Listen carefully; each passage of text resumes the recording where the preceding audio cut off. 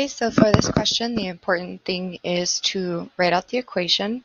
So it looks like we're reacting potassium hydroxide with acetic acid.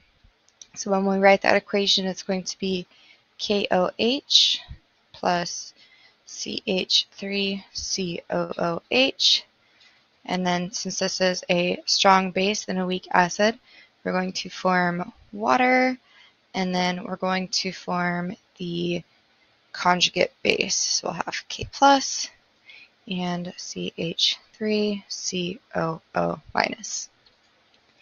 Okay, so first we need to find out how many moles of KOH we have.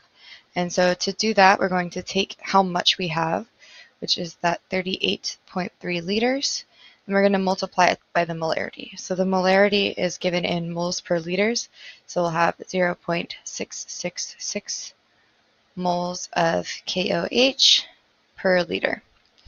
And so when we do this, we make sure that the liters cancel and we're left with moles of potassium hydroxide. So then our answer here is going to be 25.5078 moles of KOH. And so now in this reaction, it looks like it's 1:1. So 1 mole of KOH reacts with 1 mole of acetic acid. So if we needed 25.51 moles of KOH, then that means that this many moles is also neutralized. So then that means we also have 25.5078 moles of CH3COOH. So then keeping in mind that molarity is moles per liter, we have our moles, and then we also have our liters from our problem.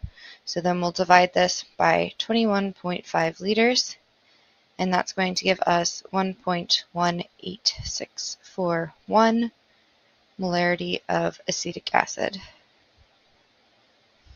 So now in this problem, it looks like you should have 3 significant figures because that is the least number of digits of all of your numbers.